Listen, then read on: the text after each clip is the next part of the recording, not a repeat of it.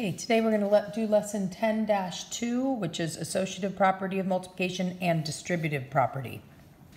So associative property just means if I have 3 times 2 times 4, that I can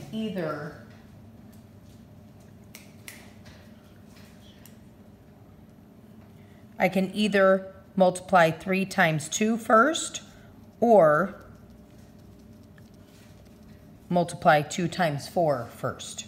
But I'm going to get the same answer. So 3 times 2 is 6 times 4, which is 24. And 2 times 4 is 8 times 3, which also equals 24. Distributive property means if I have 7 times 6, we learned this in the beginning of the year, it's been a little while.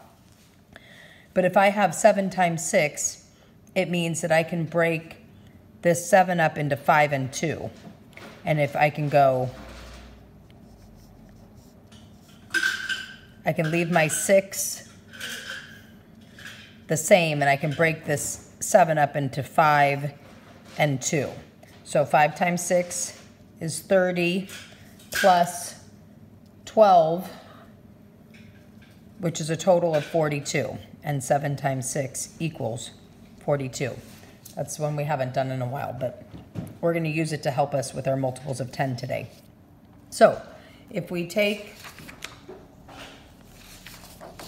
our worksheet here, 3 times 2 times 5, 3 times 2 times 5. So what they're saying is I can multiply the 3 times 2 first and then multiply it by the 5, or I can multiply the 2 times 5 first, then multiply by the 3. Either way, I'm going to get the same answer. So 3 times 2 is 6 times 5, which is 30. 3 times 2 times 5. I'm going to multiply 2 times 5 first and get 10 times 3, which is 30. Okay, distributive property. The fancy way of doing this is to decompose a factor. So factor times a factor equals the product, right?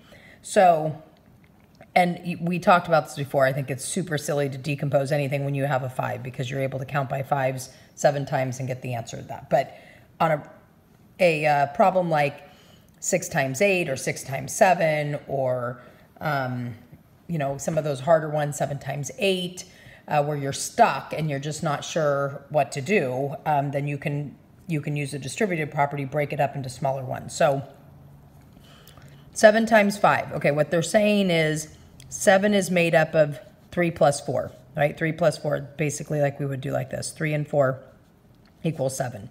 So we're going to break this up into, here's where our 5 is staying the same, and we're breaking this 3 up into 3 and 4, right? So 3 times 5 is 15, and 3 times 4 is 20, which equals 35. Okay, don't worry about those.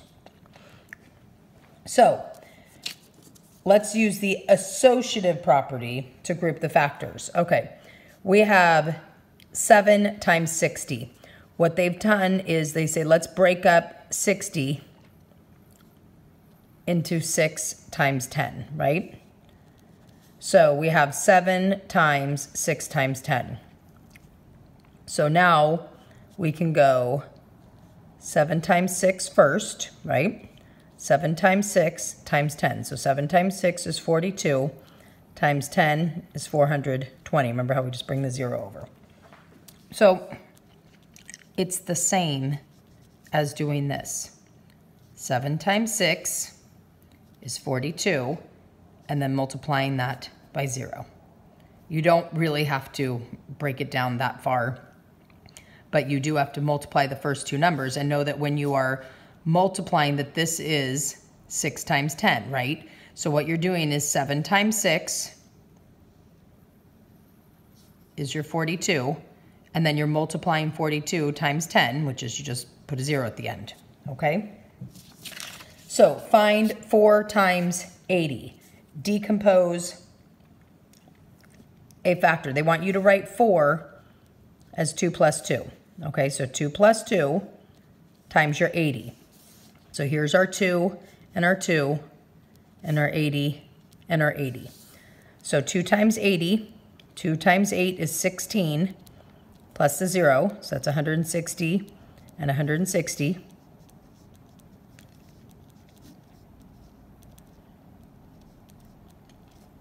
So it equals 320. Now, if we knew that 4 times 8 is equal to 32, and bring our 0 over, bam, there's our answer, right? So let's take a look at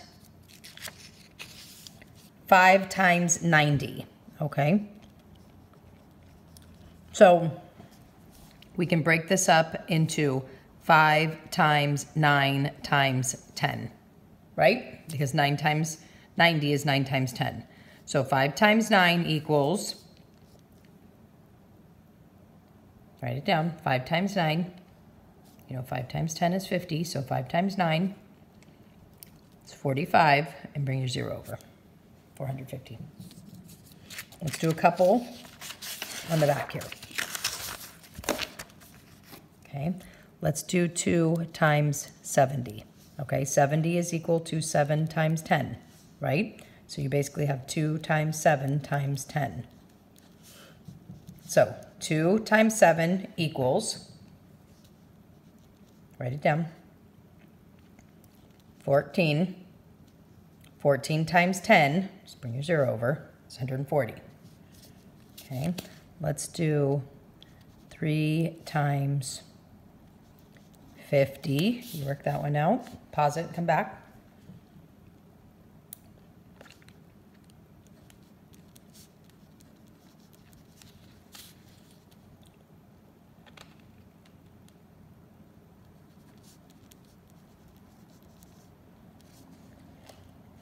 Okay, 3 times 50.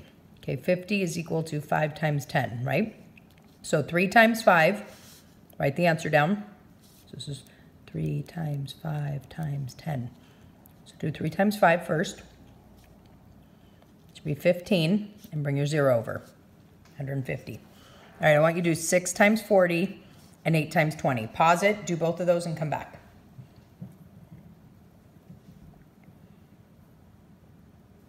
Okay, 6 times 4 is 24, and bring your 0 over. So 6 times 40 is 240. 8 times 2 is 16, and bring your 0 over. So 8 times 20 is 160. Good job.